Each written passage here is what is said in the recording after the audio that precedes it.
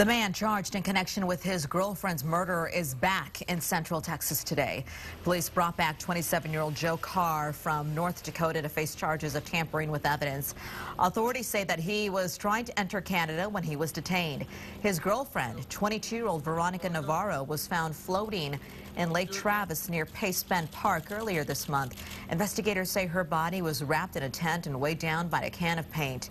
Deputies found evidence in Carr's home linking him to the crime, and they also say that she'd been missing for a couple of weeks, and that Carr, who lived with her, did not report her missing.